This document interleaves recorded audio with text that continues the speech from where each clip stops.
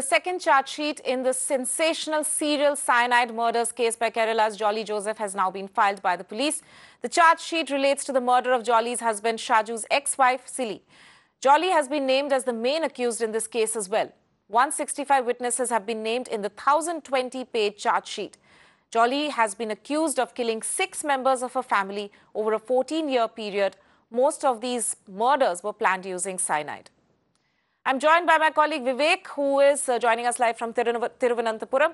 Vivek, so in this case, what we can see is that it's the second charge sheet in the case, but the prime accused again is Jolly. This time, she's been charged with killing the former wife of her present husband.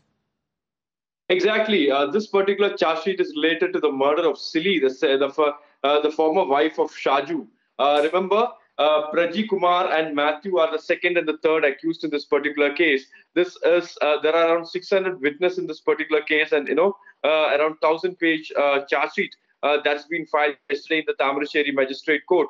Remember, this was the last murder that took place in this particular chronicle of incidents that started right from 2006 onwards.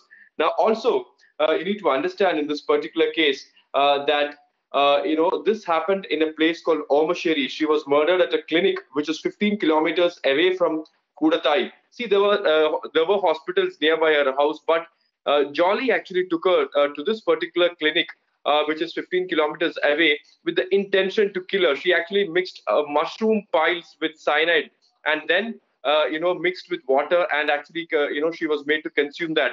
After some time, when Silly's son came to the spot, he saw that his mother was in an inebriated state, was lying on the ground, and that actually they had this doubt at that point of time.